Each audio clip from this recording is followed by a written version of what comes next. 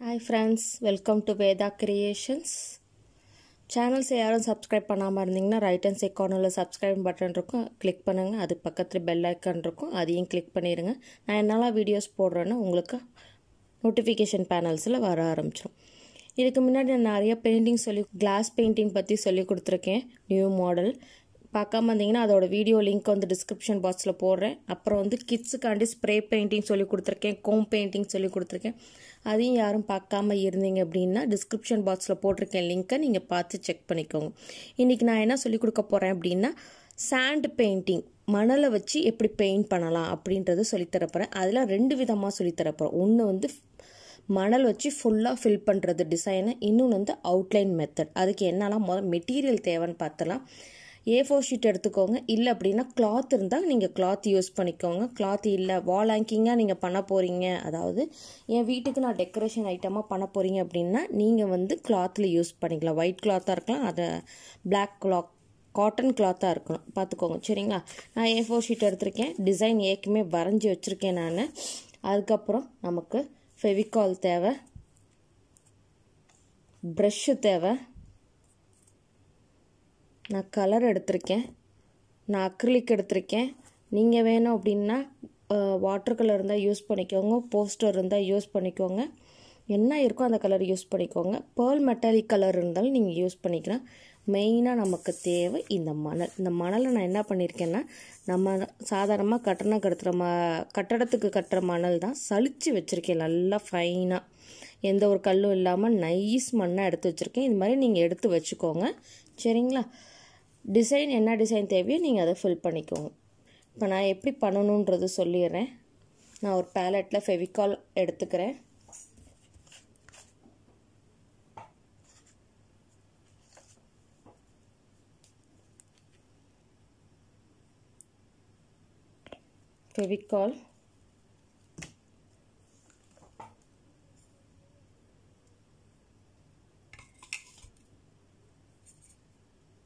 ஃபெவிகாலோட கொஞ்சோண்டு ஒரு வந்து ரேஷியோ வந்து ஃபெவிகால் போட்டிங்க அப்படின்னா கொஞ்சம் தண்ணி சேர்த்துக்கோங்க. கொஞ்சம் தண்ணி அதிகமாக இருக்கிற மாதிரி பார்த்துக்கோங்க. பார்த்தீங்கன்னா உங்கள் ப்ரஷ்லேருந்து எடுத்தோம் அப்படின்னா அந்த ட்ராப்பு கீழே விழுகிற கன்சிஸ்டன்சியில் நமக்கு இருக்கணும்.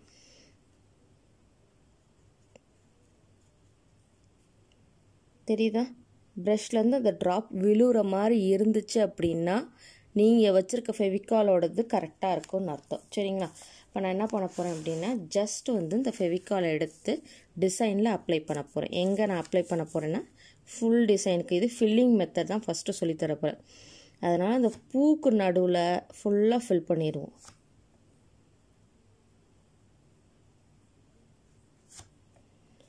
அதே போல் ஃபில் பண்ணும்போது கவனிக்க வேண்டியது என்ன அப்படின்னா எல்லா இடத்துலையும் ஃபெவிகால் ஒரே இதாக இருக்கணும். ஒரு இதில் அதிகமான ஃபெவிகாலும் ஒரு இதில் கம்மியான ஃபெவிகாலும் இருந்துச்சு அப்படின்னா ஒரு ஃபினிஷிங் இருக்காது, மண் வந்து ஒட்டாத மாதிரி ஒரு இடத்துல மேடாக இருக்கிற மாதிரி இருக்கும். அது பார்த்துக்கோங்க கொஞ்சம். இது வந்து நமக்கு வீடு கட்டுற சாதாரண மண்ணை வச்சு எவ்வளோ அழகான ஒரு வால் ஹேங்கிங் பண்ணலான்னு பாருங்கள். ஸ்டூடெண்ட்ஸ்க்கு இப்போ கிட்ஸுக்கெலாம் சொல்லி கொடுக்குறீங்க அப்படின்னா அவங்களெலாம் வந்து நீங்கள் ஈஸியாக பண்ணிடுவாங்க. ஏன்னா ஒரு வேலையும் இல்லை, உங்களுக்கு ஈஸியான மெத்தடு தான் இது. உங்களுக்கு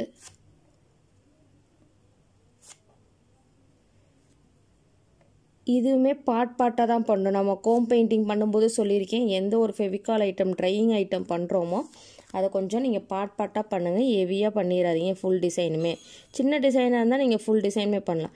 இதுவே பெரிய டிசைனாக என்ன பண்ணுவீங்க, பார்ட்டாக தான் பண்ணுறேன். இப்போ நான் அந்த ஃப்ளவர் முடிச்சிருக்கேன், இது சைட்லாம் போட்டிருக்கேன். நான் அப்போ மணல் எடுத்துக்கிறேன். மணலை எடுத்துட்டு ஜஸ்ட் அப்படியே தூவுனா போதும். கொஞ்சம் பஞ்சாக இருக்கிற மாதிரி தூவுங்க, அந்த இடத்துக்கு மட்டும் தூவாமல் கொஞ்சம் நிறைய தூவுங்க.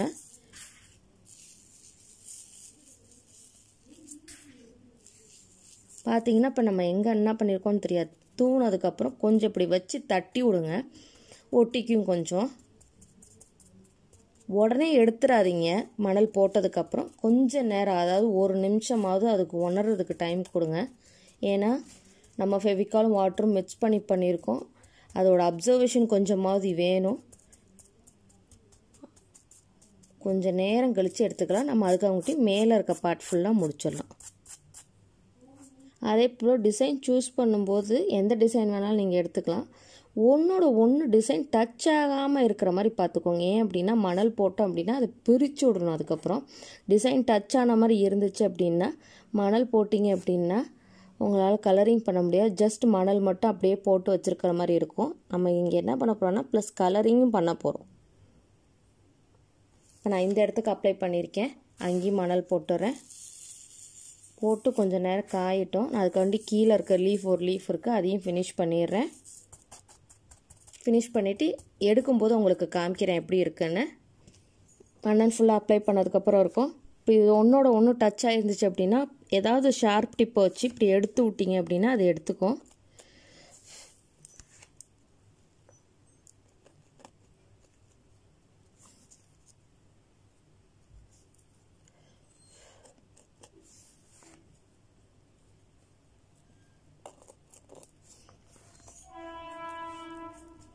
இது காஞ்சதுக்கப்புறம் தான் நம்ம கலர் அடிக்கணும். நான் ஏற்கனவே காய வச்சு ஒன்று எடுத்து வச்சுருக்கேன். அதை எப்படி கலரிங் பண்ணுன்றது காமிக்கிறேன். நான் ட்ராயிங் நோட் எடுத்து கலரிங் எடுத்து வச்சுருக்கேன். அதை எப்படி இப்போ கலரிங் பண்ணுன்றதை நான் காமிக்கிறேன்.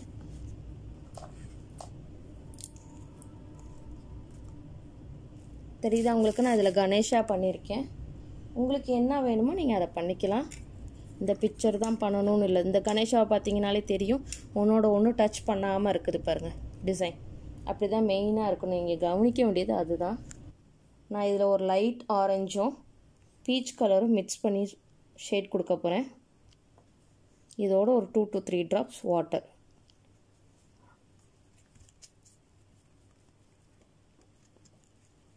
ஜஸ்ட் நீங்கள் அப்படியே அப்ளை பண்ணால் போதும், வேறு எதுவுமே கிடையாது. கவனிக்கணும், நல்லா ஓரத்தில் போகும்போதெல்லாம் பேப்பர் ஏதாவது துணியோ இல்லை பேப்பரோ எடுத்துருந்தீங்கன்னா அதில் மிக்ஸ் பண்ணாமல் பார்த்துக்கோங்க. இல்லைன்னா டிசைன் ஃபுல்லாக பேப்பர்லலாம் பட்டுச்சு அப்படின்னா டிசைன் ஃபுல்லாக வீணாயிரும். இந்த மாதிரி மெத்தடில் தான் நம்ம ஓல்டு டிசைனும் கலரிங் பண்ணி முடிக்கணும். என்னென்ன கலர் எந்தெந்த பாட்டுக்கு தேவையோ அது ஃபுல்லாக கலரிங் பண்ணிடுங்க. நான் கலரிங் பண்ணிவிட்டு எப்படி இருக்குன்றது பிக்சர் உங்களுக்கு காமிக்கிறேன். கைஸ் தெரியுதா? ஃபினிஷ் பண்ணதுக்கப்புறம் எப்படி இருக்கும். இது முடிச்சதுக்கப்புறம் இந்த 3D அவுட்லைனர் கில்ட்டர் இருக்குது தெரியுமா, அதை யூஸ் பண்ணி நீங்கள் அவுட்லைன் கொடுக்கணும் ஃபுல்லாக என்டையர் டிசைனுக்கும்.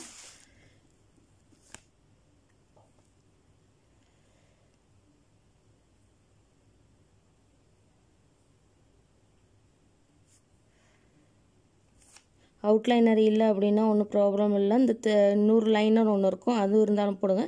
இல்லை என்கிட்ட அதுவுமே இல்லைன்னு சொன்னீங்க அப்படின்னா ஜஸ்ட் பிளாக் கலர் வச்சு அவுட்லைன் கொடுத்து விட்ருங்க. இதுதான் கொடுக்கணும்னு இல்லை, கொடுத்தீங்க அப்படின்னா கொஞ்சம் கிளாஸி லுக்கு கொடுக்கும், அவ்வளோதான்.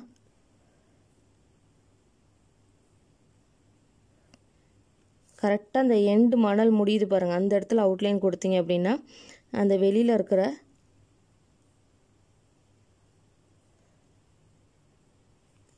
ஃபுல்லாக முடிஞ்சிடும். இது ஃபுல்லாக முடிக்கணும். நான் இன்னொன்று போட்டு வச்சுருக்கேன், உங்களுக்கு காமிக்கிறேன் எப்படின்றது. கைஸ் தெரியுதா நான் ஃபினிஷ் பண்ணது பிக்சர். இது ஃபினிஷ் பண்ணி நான் 3D அவுட்லைனர் ஃபுல்லாக அவுட்லைன் கொடுத்துருக்கேன். எங்கெல்லாம் உங்களுக்கு டெக்கரேஷன் தேவையோ நீங்கள் அங்கே ஃபுல்லாக டெக்கரேட் பண்ணிக்கலாம். இது நான் ரொம்ப வருஷத்துக்கு முன்னாடி பண்ணது, என்னோடய வீட்டில் வால் ஹேங்கிங்காக பண்ணியிருக்கேன்.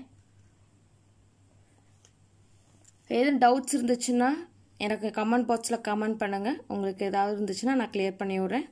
இதுக்கு முன்னாடி இருக்கிற பெயிண்டிங்ஸ் எல்லாமே வீடியோ லிங்க் வந்து டிஸ்கிரிப்ஷன் பாக்ஸில் போட்டிருக்கேன், நீங்கள் பார்த்துக்கோங்க. கைஸ் வீடியோ பிடிச்சிருந்துச்சுன்னா ஃப்ரெண்ட்ஸ்க்கு ஷேர் பண்ணுங்கள். Thank you guys.